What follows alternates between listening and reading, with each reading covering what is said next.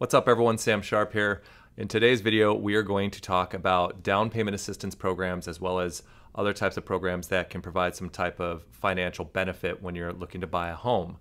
There are not just programs that give you money for down payment and closing costs, but there are also programs that can have benefit later down that continue long after you purchase the property, and we'll talk about those later in the video.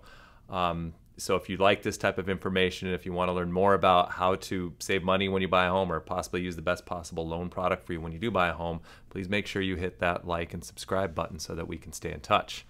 Jumping right in, I think that down payment assistance programs have become even more important right now in the rising interest rate environment as well as with inflation. You know, things are expensive.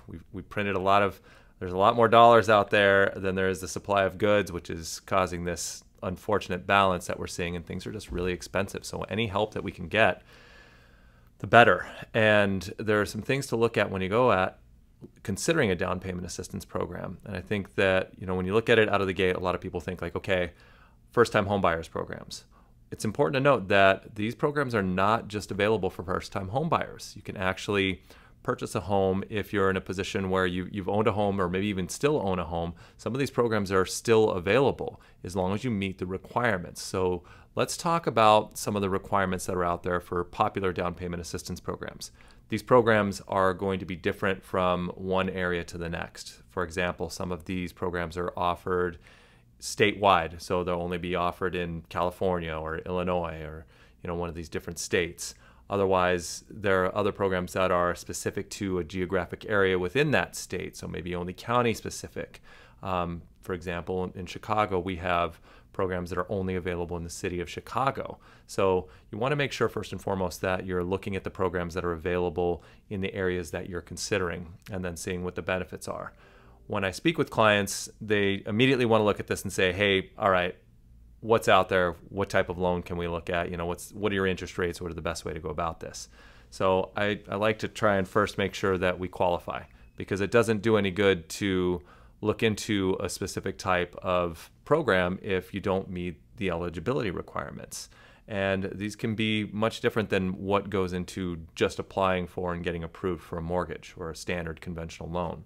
So starting there, or continuing there, I should say, one of the first things that we look at will be the credit score requirements.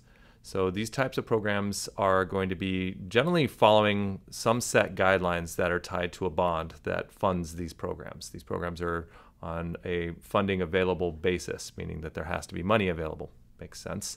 And within those funds that are provided or those bonds, there are set parameters. Credit score is one of them. In a lot of cases, you'll see a minimum credit score requirement, 640, 620. It's going to hit a flat number like that, but you want to make sure first and foremost that you meet the credit score requirements, because if you don't, you can't use the program. And of course, if you don't at that time, talk to a lender about how you can look to improve your credit. Maybe you're close, or maybe there's something you can do. Just because you can't qualify for the program now doesn't mean that you can't look at this as an option later down the road. Next in line, income restrictions. A lot of these programs have been designed to help stimulate the underserved areas. So areas where people are, you know, they're making below the median income for an area. So they're, you know, obviously lower income tract levels. So the city will set up these census tracts, which will determine the average income in an area. And these programs are targeted towards areas that have lower to moderate income. They're not necessarily just handing money out to people who are out there, you know, that are living and just looking for free money. That's not exactly the design of these programs. So you want to look at the income restrictions, and that can vary if you are in one of those targeted areas, although it's not required. Just, you know, if you are buying in a different area that fits within the requirements, like City of Chicago, for example, you don't necessarily have to be buying in a specific neighborhood, but you do have to make sure you meet those income requirements. And I'll give you a good example. We have a program that's very popular, the Open Doors program, which is offered through IDA. IDA is the Illinois Housing Development Authority. And they offer this program, and their income limits just increased up to about $132,000 for the loan applicant. So when you're looking at using these types of programs, you want to make sure that you stay within those income requirements, because if you make more money than that maximum amount, you can't use the program. You also want to make sure that how they determine that amount. For example, some programs may look at household income. So if you're a married couple and you're applying for this type of loan, you might find yourself in a position where only one of you is actually purchasing the home because there's a benefit to that for whatever reason. Maybe you're trying to qualify for the income limits, right? Because that's what some people will do with some of these programs. They'll say, look, you can qualify just in one name, and then your income doesn't exceed those limits, and now you can use that type of program. But be careful, because some of these programs will look at household income. And this means that they're saying, like, okay, even though you're the one on the loan, you're married and your household income is above the actual required limits. So, or those, where that ceiling on there. So be careful. Make sure that the program you're looking at does not put you in a position where they're going to look at the household and now you don't qualify, right? So next in line, purchase price limits.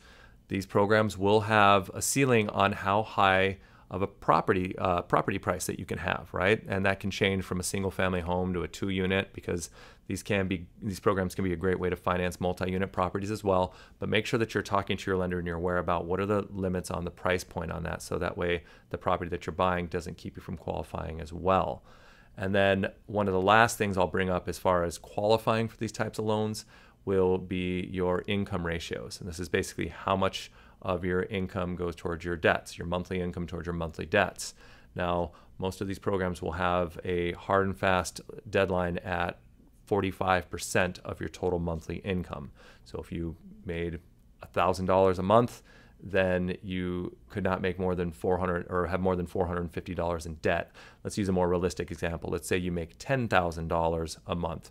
Well, that means your total expenses cannot exceed $4,500. That's 45% of that figure.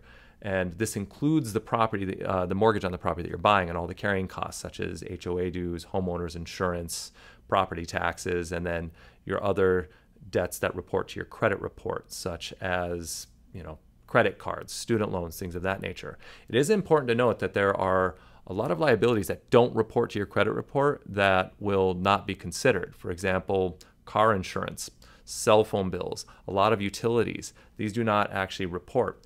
If you're looking at buying your first home, rental income, right? You're buying a home to live in, so we don't consider the amount you're paying in rent now necessarily, because that won't be an ongoing expense. But regardless, the total of these expenses plus your new mortgage, we have to make sure that that figure stays below 45% of your monthly income. And again, that income has to stay within that threshold. We can safely use $10,000 now, because in most cases, that's where that total income is set at. So another good factor just to consider is making sure you're in that position. So for a quick recap, you want to make sure that your credit score is in line and that you meet the requirements. You want to make sure that you do not make too much money and you meet the requirements for the program as far as those income levels and those restrictions. You also want to make sure that you don't have too much debt. You're not in a position where you're going through and you have more of your monthly income going towards those monthly debts. You won't qualify from there. And then, of course, going through and looking at this, you want to also make sure that the loan program qualifies for the area that you're looking in and that it's not restricted. So those are some higher level items to look at when you're considering just overall qualifying for this type of loan. Now, as far as the types of programs that are out there, again, this varies from one area to the next, state to state, county to county, or city. So there are ways to look at this. So you have programs that will provide down payment assistance. And this is money that can be limited to go just towards your down payment. One thing that I like to point out, these programs usually will have a minimum requirement as far as how much money you're putting down. So it may not mean that you have no money down. You may still have a threshold. A lot of times this will be 1% of the purchase price. So if you're purchasing a $300,000 home, you have to have $3,000 of your own money going towards the product. Not always, but it's just something to look out for when you're looking at these types of programs. But going through and looking at that, down payment assistance programs can provide money to bridge that gap. Maybe you're trying to put 5% down, and this will give you the additional funds to make that ends meet as far as how much you have out of your pocket versus the program. In other cases, the money can be split up. You can use the money towards down payment or closing costs, or again, maybe just closing costs. So make sure when you're looking at the type of loan program, you know what that money can be used for. And then from there, talk to your lender about how you're using that money. Again, maybe you're in a position where you're planning to put 3% down, and this program will provide you enough money to hit that marker. Now you're going to use your contribution. Again, I was saying 1%, let's say, of $300,000. So your $3,000 is going towards the closing costs.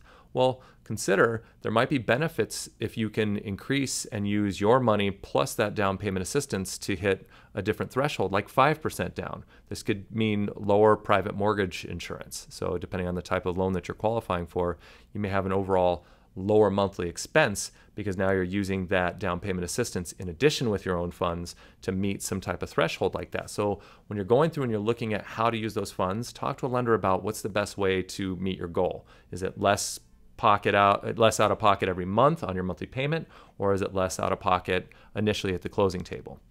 This brings me to a different type of program that you should also be aware of. These are what we call mortgage credit certificate programs, MCC programs. In the city of Chicago, we have a great program called the Tax Smart program, and this is not limited to Chicago. Well, that program is, but these types of programs are not limited to Chicago. But the way that these programs work, they will provide you a benefit that goes on long past when you buy the home. It's actually, you don't even see a benefit when you initially close. Instead, you'll receive a tax credit certificate every year that can be applied when you file your income taxes. And for example, this program in the City of Chicago's Tax Smart program, this allows someone to receive a refund for up to $2,000 of the interest that they've paid on their home annually. It's 25% of your interest that you pay, capped at $2,000. And that will continue as long as you live in the home. So for example, if someone was to use this program, they could be in a place where they're getting $2,000 back every year that they've lived in the home when they file their income taxes. So $20,000 10 years later, which can be a great benefit. You can't always combine this loan program with one of the down payment assistance programs. So make sure you're aware of if they can be used or combined together, and talk to your lender about that. And there can be some benefits. If you can start to stack these on top of each other, you can start to find some real savings. But on the flip side, let's say that you can't. Maybe one program, a down payment assistance program, is going to give you $6,000. You don't necessarily need the money up front, but it would be nice. Well, on the flip side of things, maybe a program like this would be beneficial. If you can't combine the two, maybe you're still better off taking the program that allows you to go forward and receive tax benefits every year, because in the long run, you'll save more money. So you just have to figure out what's going to work best for you. These are just some of the options that are out there, right? Talk to a lender. Find out what works for you, what works for the type of property you're looking to buy, what works for your budget. Again, are you looking for money that will save, something that will save you money at the closing table, or are you looking for something that will save you more money down the road?